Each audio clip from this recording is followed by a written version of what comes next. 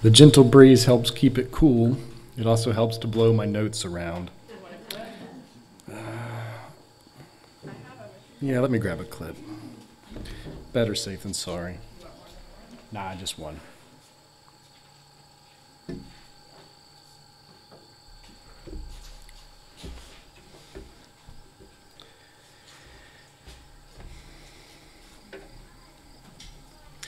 So we're going to be in Romans chapter 1, verses 16 and 17 today.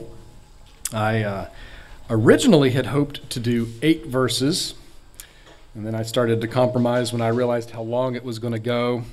And then I wished to do at least 5 so I could bring in the verses that talk about God revealed in nature, because that's just perfect for today. But I could not even accomplish that. We've only got 2 verses. I didn't want to keep you here a long time because I didn't want to sacrifice. There's so much to say about all of these verses, and I didn't want to sacrifice that, nor keep you waiting 2 hours while the food gets cold. So, people like to talk about their accomplishments, at least most people, whether you would consider that bragging or boasting or humble brag or whatever. My brother and I, we message each other multiple times a week to talk about exercise achievements, whether that's a new personal best in something we've lifted or a fastest time in running, all these sorts of things. I'm not shy about saying I finished a half marathon. It's a bit of a humble brag, though, because it took me like 3 or more hours to do it. And I think a competitive person might get it done in an hour and a half or something like that. But I was happy to finish it. The last 3 miles were spent walking in pain, but I got across the finish line, so. And then we like to talk about other people's accomplishments, too. I have a friend who has done a triathlon. I won't embarrass him. He knows who he is. That's part of why talking about sports can be so popular. We have our sports teams. We like to brag about their accomplishments.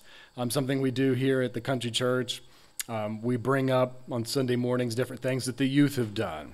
Maybe their robotics team has reached state level, or maybe in tennis they've won a championship, or maybe in band they've accomplished some great thing as well. We like to bring this sort of stuff up.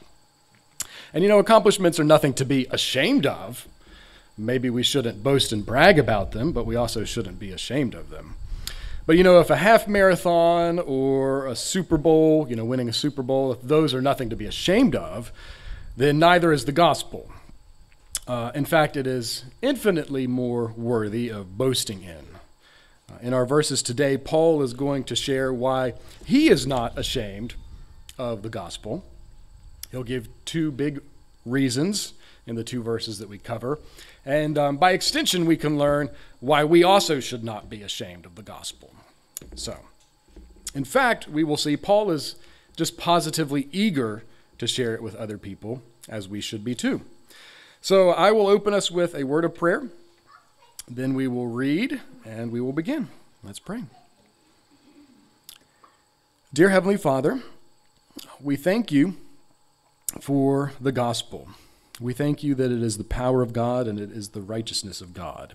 And so in it we have something worthy of boasting. Our accomplishments really are small. But Lord, you are the one who have created all that there is. And your power resides in the gospel. And Lord, you are the only one who is truly good. And in the gospel your righteousness is revealed. And so, Lord, we pray this morning you help us to appreciate it anew. Help us to not be ashamed of it, but in fact be eager to tell others the good news. In Jesus' name, amen.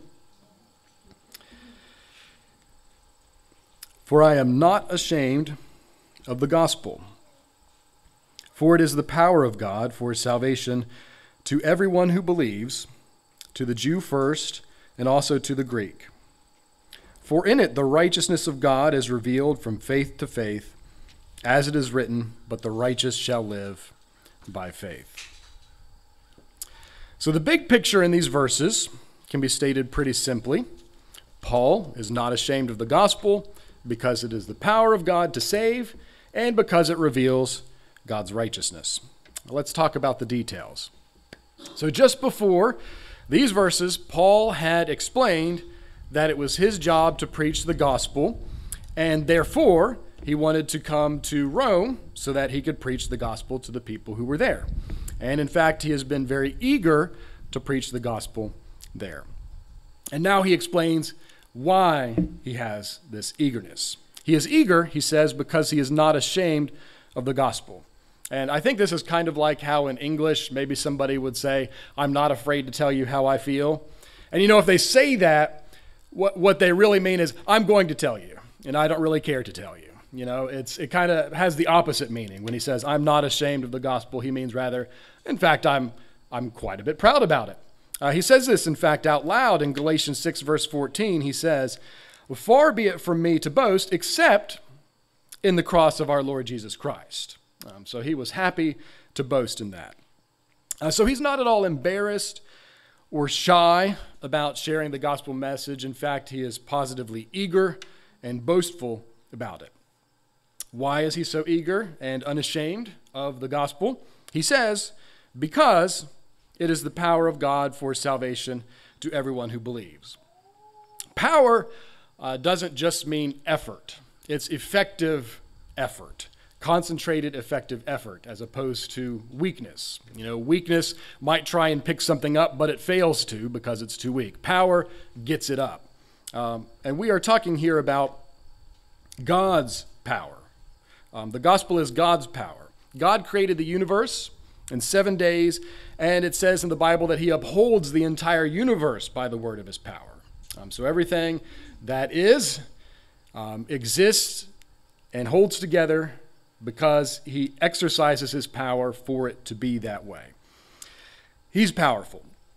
And the gospel is described as God's power. And the gospel is therefore infinitely more powerful than it appears at a quick glance. It's much more than just words on a page.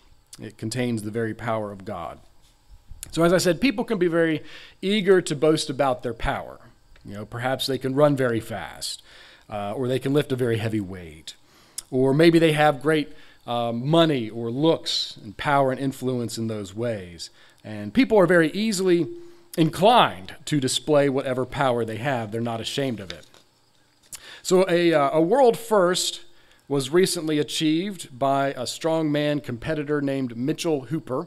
Probably few, if anybody, recognize the name there. It's not a sport many people follow. But he's one of two strongmen that I like to follow.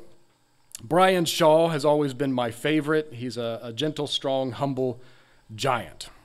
Kind, professional, well-mannered. And interesting thing about Brian Shaw, he once helped to save a life using his strength. He came upon a car wreck that had happened, and the individual inside was unconscious and smoke was beginning to fill the vehicle.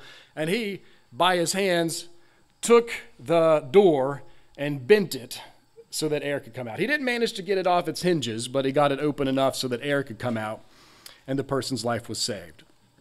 And a lot of these strong men can be kind of rough and crude. So I've always favored Brian and Mitchell.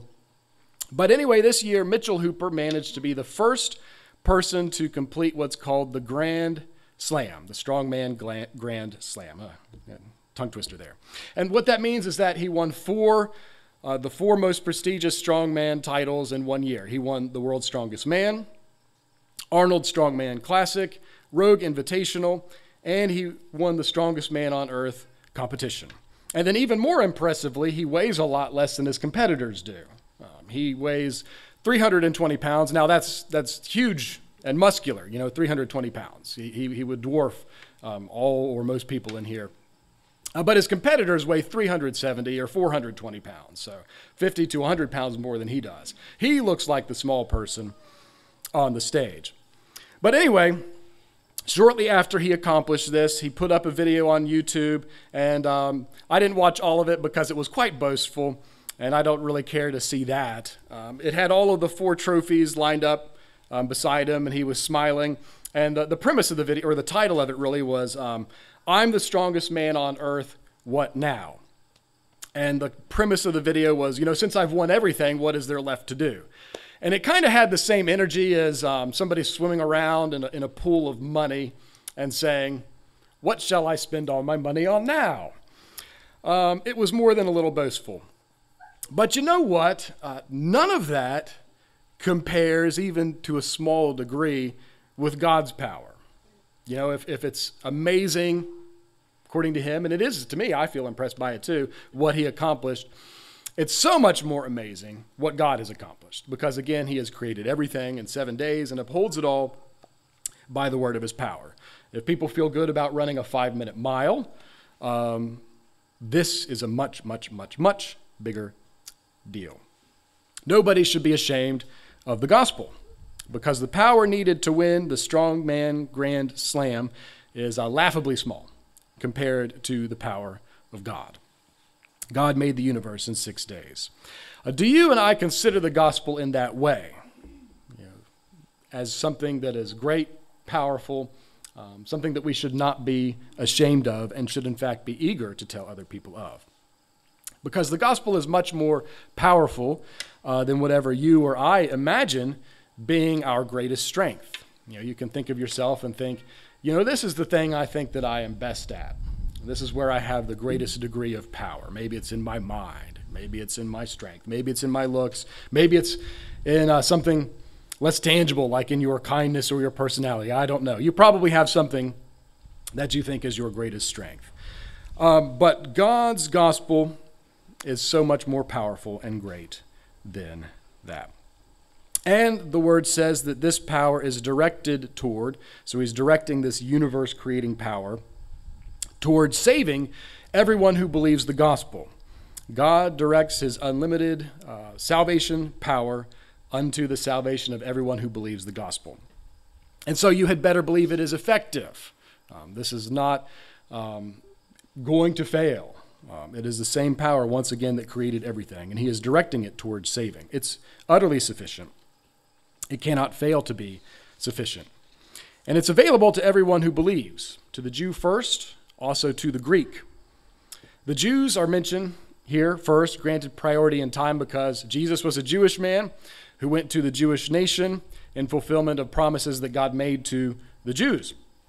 But although they're listed first here, salvation is available to all, and anyone who believes this gospel is just as saved as anybody else. There is no preference or additional reward happening there. Greeks or any other Gentiles who trust are no less saved. And then it says it's God's power toward those who believe. And that's an important qualification because the gospel doesn't negate people's free will. People still have to want it. People still have to believe and trust in it. God does not force himself upon people against their will. In the end, it does not matter whether somebody was Jew or Gentile in the end grand scheme of things as far as salvation goes, but it certainly matters if the individual believes or not, because God's infinite salvation power is only directed toward those who believe. Paul gives a second reason why he is unashamedly eager to share the gospel, and he says it's because the gospel reveals the righteousness of God from faith to faith. And now that phrase, from faith to faith, I read it a couple times. I had to think about it, look at some commentaries to try and figure out what it was communicating here, because it didn't make a whole lot of obvious sense when I first read it. So what is being communicated is that as people have faith in the gospel, so faith from faith to faith, as people are having faith, the righteousness of God is revealed. So one person has faith in the gospel, the righteousness of God is revealed. Another person has faith in the gospel, the righteousness of God is revealed again. On it goes from faith to faith, revealing the righteousness of God. Just as it is written, the righteous shall live by faith. And that's a statement that will be fully unpacked as we go through the book, but it kind of has two meanings to it, depending on context. Sometimes it's emphasizing the fact that faith makes us righteous and lives and grants us eternal life. Other times it emphasizes that faith helps us to walk in righteousness. But in both cases, God's righteousness is being revealed here. On each occasion, either through the faith making people right in God's sight, so righteous in that sense, or faith enabling people to walk righteously in practice. In both cases, God's righteousness is being revealed. And so not only is the gospel a powerful thing, but it is also a righteous thing. And not just any righteousness. I'm going to draw a similar comparison. You know, people like to boast in their power or their achievements. People also like to boast in their righteousness, at least their perceived righteousness. And God's righteousness is really the only one that is true and the only one that matters. You know, we live in a very self-righteous country. You know, that statement might surprise you because you might look at our country and think, we have all of these problems. You know, your evaluation of the country is we're a wicked country or something like that. I don't know. And certainly we do have our share of problems. There are many sinful things that happen here, just like any other country at any other time in human history. How can I say, and why do I say that we live in a self-righteous country, though? Because everybody thinks that they are right. Even when they are terribly wrong, they still believe very strongly and are quick to proclaim just how correct they are. And oftentimes, you know, the most evil things are done by people who think that they are righteous. You know, in fact, it's very rare that somebody positively identifies themselves as, I'm an evil person who loves to do what is evil. Pretty rare that somebody is like that. Usually they think, I'm a pretty good person pursuing a good cause, but actually what they are pursuing turns out to be a pretty evil thing. You can think long ago of what happened with Nazi Germany. You know, so many of them were convinced this is the final solution. This is what must be done. It will have good in the end. But what they were doing was, in fact, quite evil. And then running alongside that aspect of how people can be self-righteous and we can have a problem with it is something called virtue signaling. You may or may not have heard the term. You're probably at least familiar with the concept. Virtue signaling is basically what the Pharisees did in the gospel, where they would go around and publicly pray loudly in the marketplace where everybody could see them, so that other people would say, you know, my, how good and right the Pharisees are, what lovely people, how virtuous they are to pray as they do.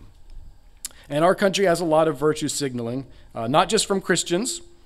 In fact, and I know I'm kind of biased, but in fact, I think it's less common among Christians than it is among other groups. But people put signs in their yards. They put bumper stickers on their cars. If you have a bumper sticker or a sign, I'm not criticizing you. There is a right way to do that in your heart. You know, we should represent good causes. But sometimes I think that it can just be done to say, you know, look at me. Look at the good things that I'm supporting. Aren't I so noble and just? We get this a lot from companies. You know, I think there are companies out there that do have a moral backbone, but more often than not, companies often just jump on the latest thing because they think it will make them more popular. And then if there's backlash when they jump on that latest thing, then they drop it right away. Like, oh, no. Because really, they aren't the virtuous thing they're signaling. They really want money. That's the coin that corporations are after. Anyway, there's a lot of false righteousness, and then there's a lot of boasting in righteousness. But the gospel reveals the righteousness of God. You know, not man's righteousness, not virtue signaling righteousness. It's not the righteousness of men. In fact, the gospel demands that we renounce our own empty righteousness and that we cling to the righteousness of Christ instead, because we really don't have righteousness. Starting in verse 18, Paul is going to very convincingly and effectively make the case that no human is righteous, not even one. Just like people are not ashamed of their power, and people are also not ashamed of their righteousness, although they should be, we ought to be instead boastful about God's righteousness in the gospel. Jonathan Edwards once said, "You contribute nothing to your salvation except the sin that made it necessary in the first place." A very humbling thought. God is the only one who is righteous, and so God's righteousness is the only righteousness that really matters. And that righteousness, God's, is revealed by the gospel from faith to faith. So of course that is nothing to be ashamed of. Of course that is something to be eager to share, because as people trust in the gospel, they become righteous in God's sight. They start to walk in righteousness and practice, And then the real kind of righteousness, God's righteousness, starts to flourish and grow, not the self-righteous virtue signaling kind. Another good moment for self-reflection, I think, here. What kind of righteousness are you trusting in, or am I trusting in? Is it our own righteousness, or is it God's righteousness? Because people are often very convinced of their own righteousness, utterly convinced in the justness of their cause. But God's righteousness is the only one that is true and the only one that matters. And whose righteousness are you boasting in then? Your own or the righteousness of God? Because our righteousness in God's sight is as filthy rags. It's nothing. It is of no account. We cannot, in the sight of God, merit in any way because of the sin that has been committed. So, two big things for us to think about. Big reasons for us to be eager to share the gospel, to not feel any shame about it, to not be embarrassed to say I'm a Christian, to not be embarrassed to say Jesus is my Savior. Two big reasons. First, because in the gospel, the power of God is revealed. So it is a infinitely powerful kind of thing. Second reason, in it, the righteousness of God is revealed. It's a true righteousness, a pure righteousness, one without fault or sin. In all of this, we find the gospel. And so Paul, and we as well, should be very eager to let other people know. Let other people know about the righteousness that they can have through the gospel, and to tell other people about God's great, infinite saving power that is directed effectively to all who simply choose to believe in it. Let's pray. Dear Heavenly Father, thank you for saving us. We trust you. Lord, you are powerful beyond our ability to comprehend. And Lord, you direct it to saving us. So we need not worry, we need not fear that our salvation should somehow fail. Because, Lord, you are the one accomplishing it. And so, Lord, in that we boast, in that we are eager to tell others that in Christ and in faith in his name, there is great salvation, the salvation of God.